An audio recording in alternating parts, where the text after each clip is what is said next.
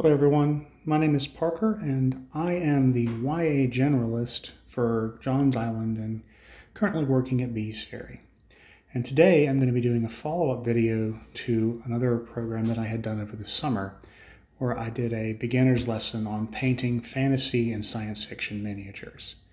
Fantasy and sci-fi miniatures are used for games like Dungeons and Dragons and for tabletop wargaming like Warhammer or games like Flames of War and other games like that. And in that original video, which I'm going to try and make sure gets linked into this one so you can follow up on the basics, I went over some very, very simple techniques and such on how you can get a handle on starting with this hobby and giving it a look. It is a very fun, rewarding hobby that I've been participating in for, gosh, 15 years now at least. And in today's video, I'm going to cover some more advanced techniques and build on those basic ones from the previous video. As before, you're going to need to provide your own minis and paint, and those are the kind of things that are a little bit personal, so you're going to want to look around either online or at several of the local game shops to see if you can locate minis or paints that you like. It doesn't matter what you're painting. The whole point of it is to have fun and to learn and grow. You know, it takes time to get some really solid practice in.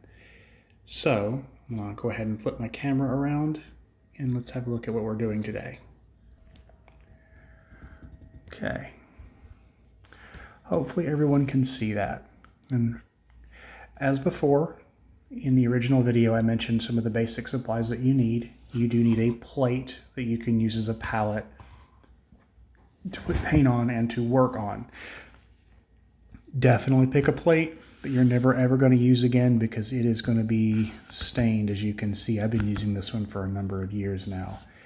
So just a thing to keep in mind.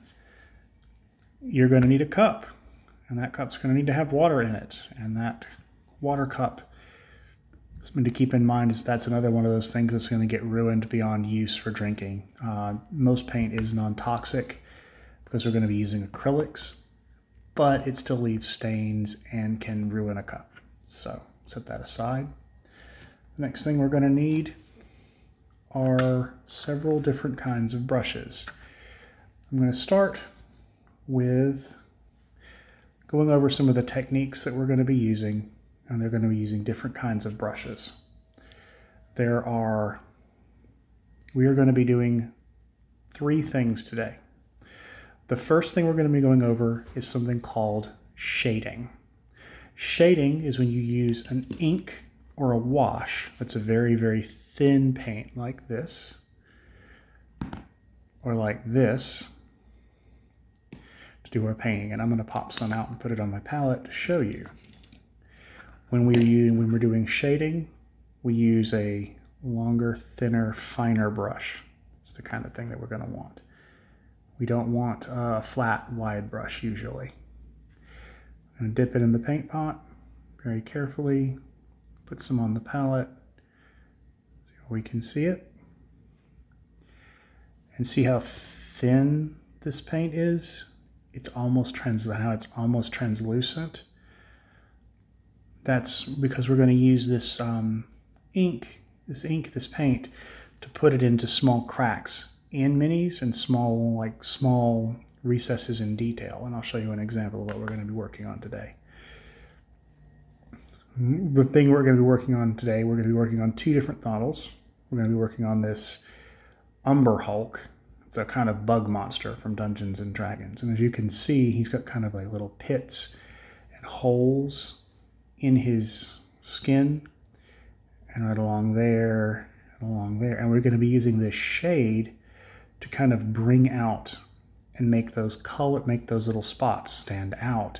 So it looks like it's a 3D effect, even though it's such a small area. And they're very, very tiny little holes and bumps. Now I'm going to go ahead and wash my brush off. The next thing we're going to be doing today, before I demonstrate too much further, is something called dry brushing. When you're dry brushing, you're going to need a piece of a paper towel, a napkin, something like that.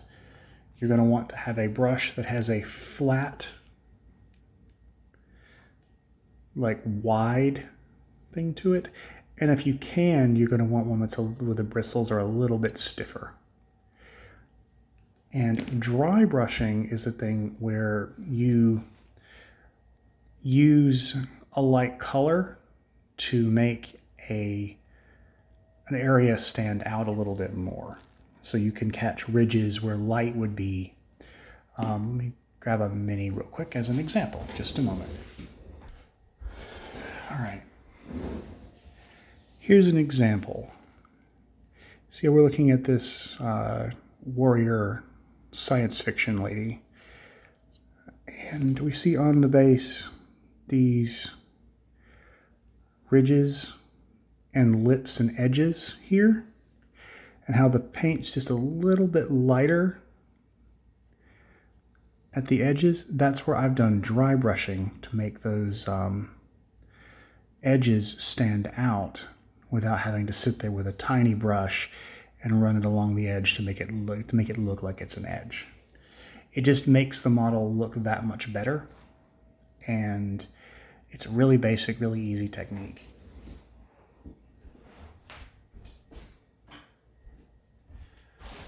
And the final thing that we're going to be working on today is basing. Basing and texture paints. Those are a little bit more of an advanced thing for making a mini's, the thing you're standing on, stand out a little bit more. See, we've got this big white space on the Umber Hulk. I could paint this and make it, kind of look like stone, or I could use they're sometimes called technical paints, but they're textured. If you open the pot up and have a look inside, you can see it's kind of grainy and looks a little bit like it will dry in a funny pattern, almost like spackle. I'm going to grab another example.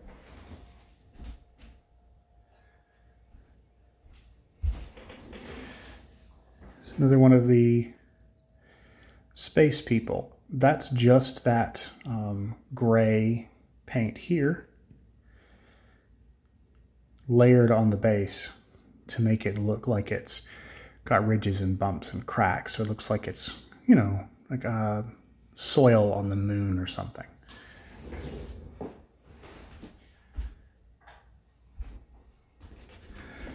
All right, so let's go ahead and get started with first shading. See, I've got this blue shade here already on my palette. And I've got my Umber Hulk. I'm going to get it a little bit on my brush, just a little bit. And I'm going to kind of run it over the areas here on the Umber Hulk that have those holes in them. And I need a little bit more. It's dried up a little bit.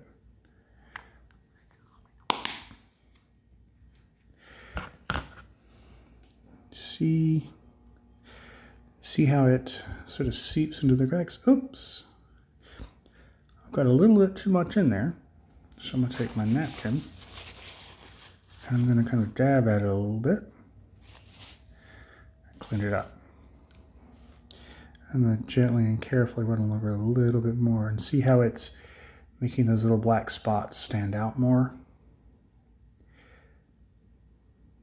That kind of gives it a bluish look because we used a blue wash.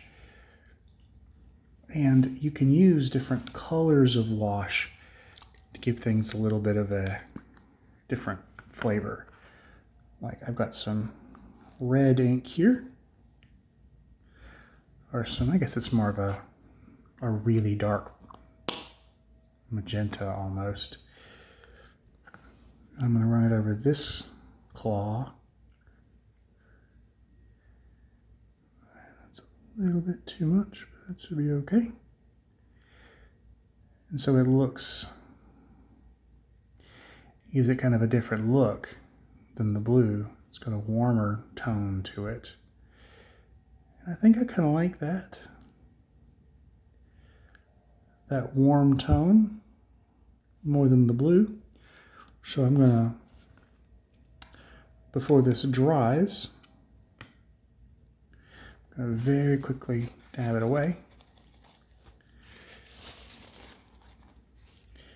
And then we're gonna add some red over the top of that just to change that tint a little bit.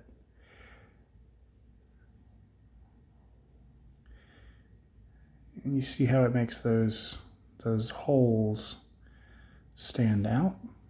That's kind of the effect we're wanting, because those holes are very, very tiny, and they basically, the model looks kind of flat unless you shade it.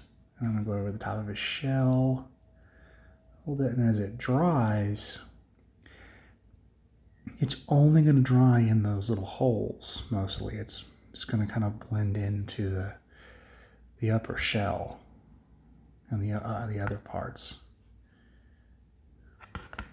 Let's give it a little bit more, because he's got a big, big, broad back.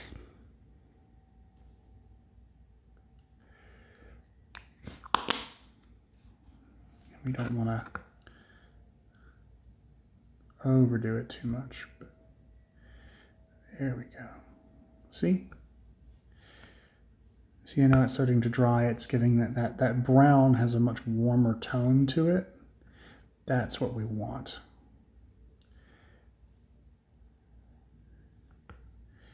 It gives it maybe just a bit of a different, a more natural look. Like, makes them stand out.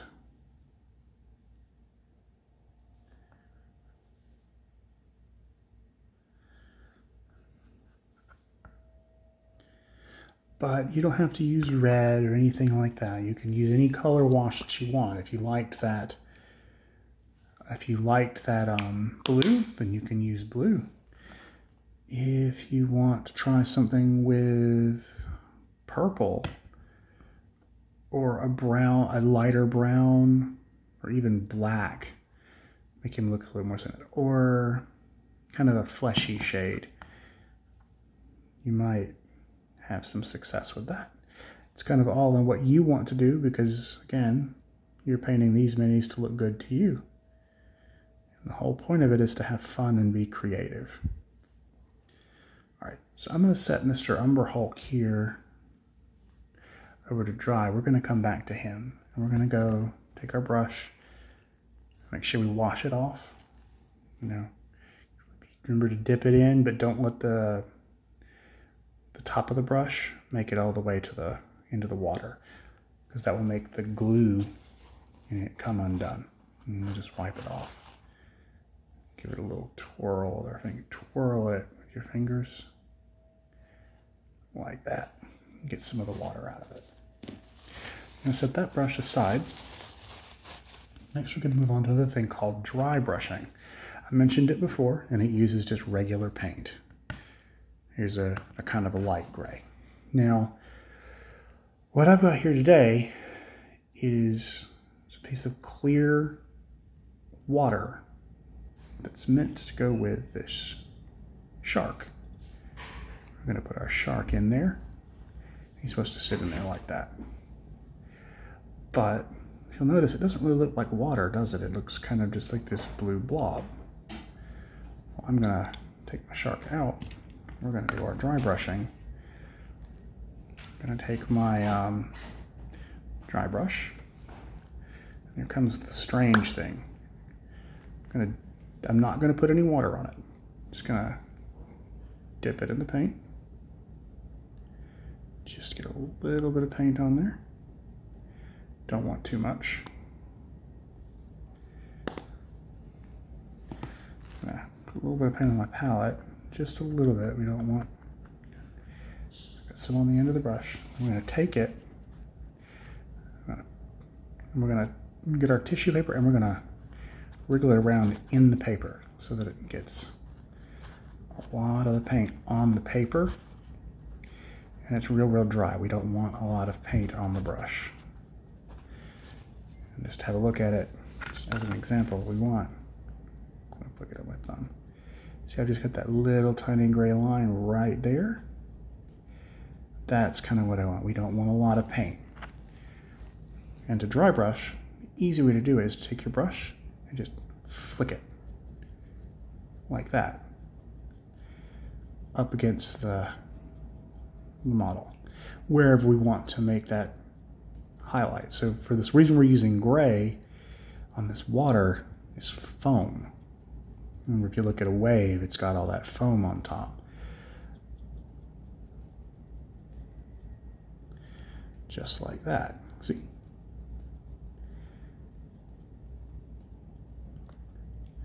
And I've started to run out of paint, so I'm going to go back to my palette, go back to my tissue, I'm going to stab it on in there, and we're going to go back to it.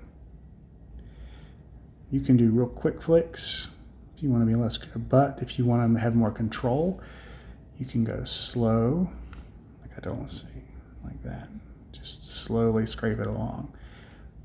I like those quick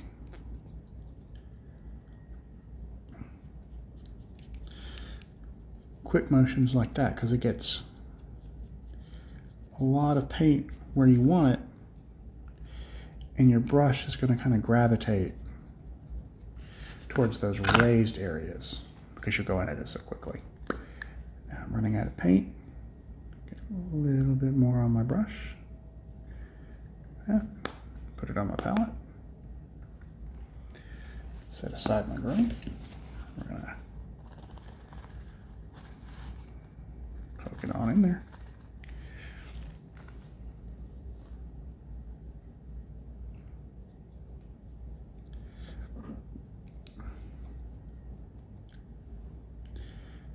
So we're going to catch the back too.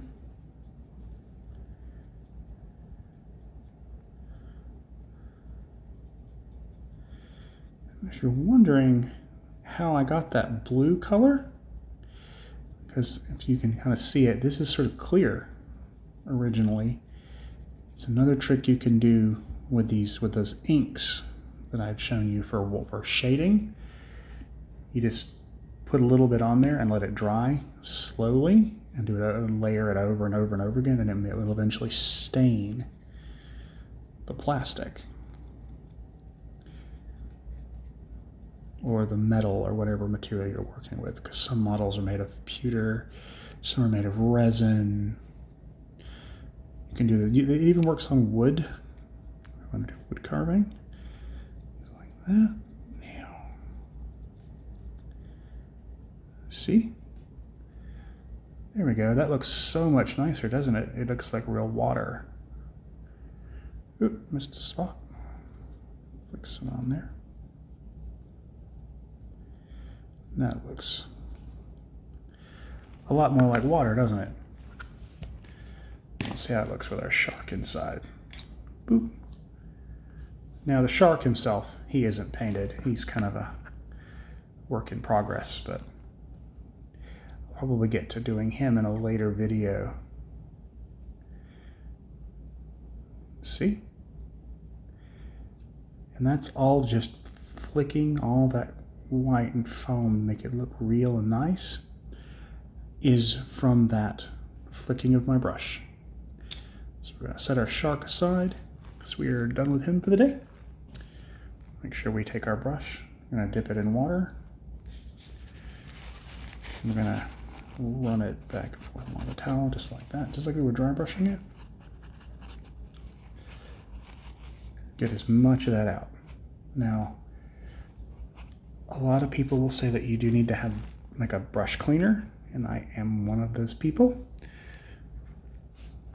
If you're getting into painting and you're really enjoying it and you want to save your brushes from getting messed up, I recommend this. It's a really good paint cleaner. And I'll show you how we're going to use it just because I want to make sure I don't mess my brush up. Get a little bit of water in it, run it back and forth through the soap, because it is a kind of brush soap. So I've got that on there. We're just going to Squeeze everything out and see how clean the brush is now. It's like there's no paint in it at all. Squeeze it a little bit with our fingers. A little bit more with our fingers to get it all dried out. And there we go. I'm going to set aside our brush cleaner. And now we're going to come back to our Umber Hulk. There's one more neat thing we can do. Let's have a look. See how different that looks now? It's dried. It kind of has a reddish look to it,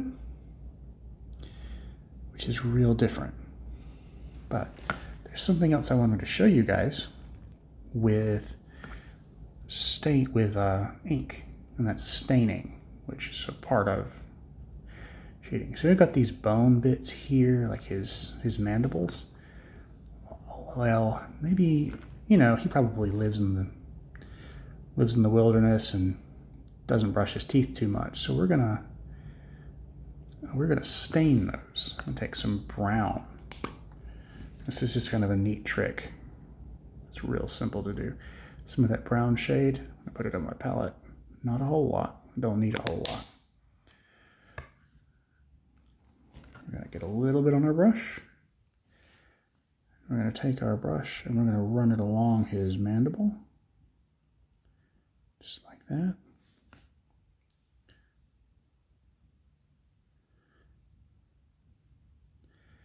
See how it just kind of comes off in little splotches? Like that. You can do this with anything you kind of want to make look dirty. You should use a brown wash. His fingernails. Or I guess his claws. He's probably got claws. He's a big nasty monster.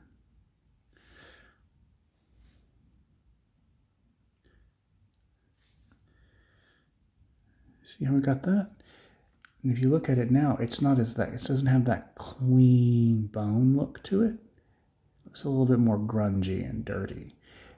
And once that dries, it will set in and make it look like it's been stained from use and wear. You can do that with clothes. You can do that with armor. You can do that with, you know, any different number of things. And I'm going to do one more example of dry brushing. One of the tricks to do with dry brushing is you want to make sure that you're using a lighter color brown. A lighter color than the color you're dry brushing onto. And see, I have this light brown on his armor, on his shell. I got this slightly lighter brown. We're going to do exactly like we did with the gray, with the seafoam. Just get a little bit of it on the brush. Wiggle it around. Give it a check. It's kind of stained my finger just a little bit like it's dirty. That's what we want. And this one, we're going to try and stick to the areas where light is going to hit this guy. So the middle of his back and along the ridges here. We're going to make sure for something this large, we kind of want to keep going in a single direction. So moving down, down, down. Makes it look a little bit more natural that way. And it catches those ridges here on his back, where his shell segments, and makes them stand out from that normal brown. And because we're only hitting the raised areas, we're not interfering with where we put that red wash. So, in a way, we're making sure that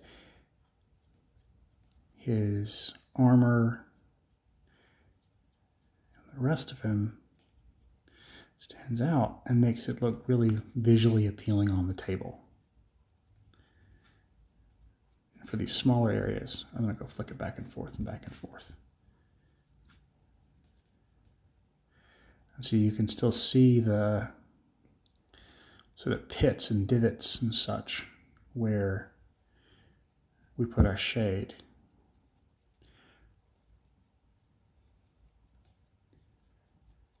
And that kind of covers the basics of dry brushing on large and small scale.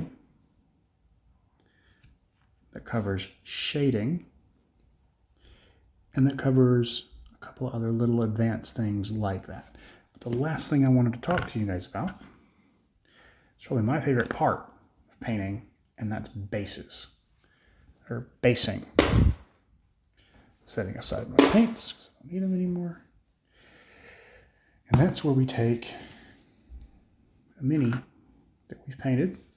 We'll say our Umber Hulk, and I'm probably going to come back and do some touch-ups with him. And we're going to use this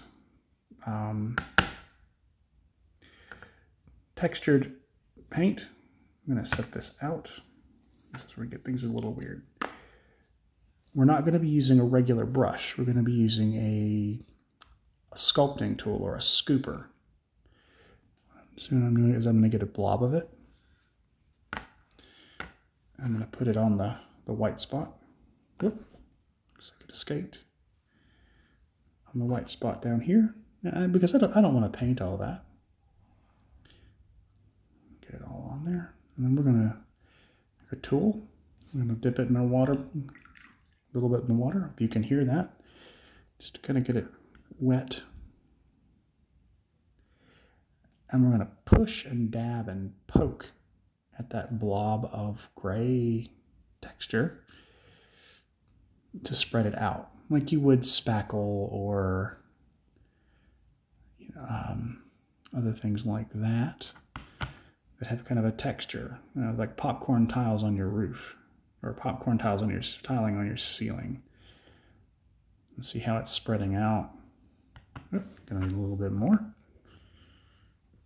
The reason I'm going with this kind of gray is, this guy probably lives, he lives in the mountains or he lives underground, one. We want to make sure that we're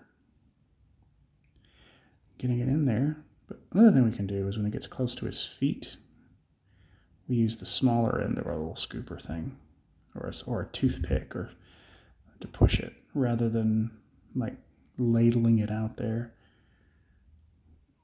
so that we don't risk getting paint all over his feet, this texture all over his feet and hiding them, because that wouldn't look very good.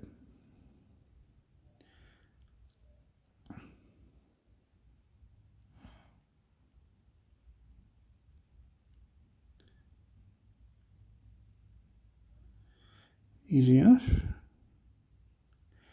want to make sure we cover as much of the white as we can. It's a shortcut to having to paint all that space that he's standing on. I don't want to do that. Do you? Probably not. It'd be a lot of work. A little bit more. That's a bit too much. There we go.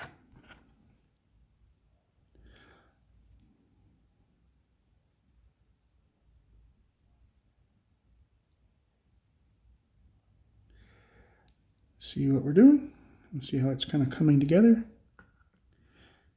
Some under his foot.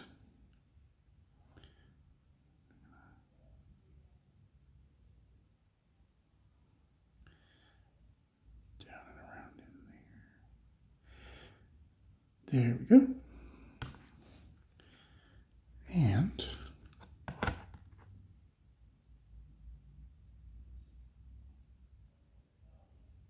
oops.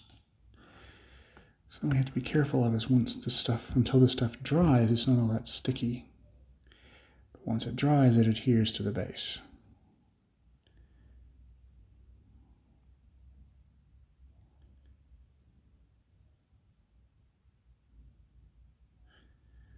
Much better. There we go.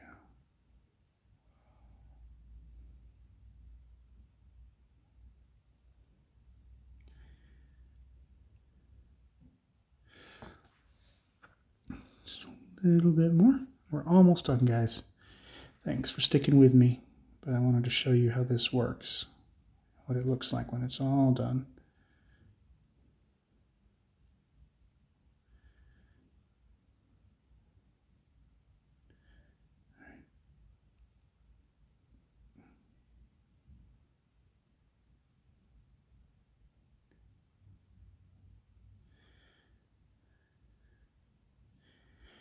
go. Put it down in between his toes.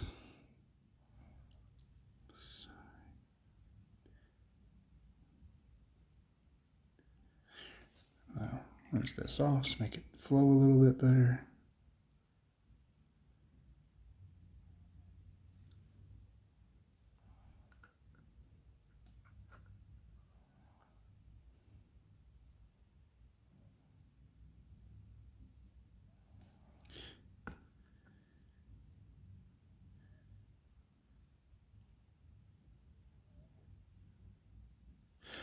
All right, there is our finished up Armor Hulk.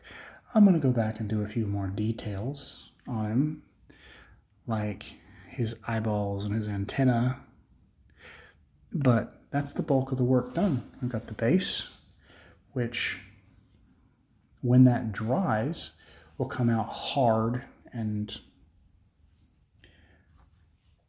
kind of crunchy looking like stone, and that means we can skip painting all the base, and we'll have something that looks nice and sort of three-dimensional, like he's standing on a stone floor. And it's important that we have that look because we had wanted to make him look more three-dimensional with our shade and our wash. Even though he's a 3D thing, it catches all those extra details, and it makes it look that much better when it's all said and done.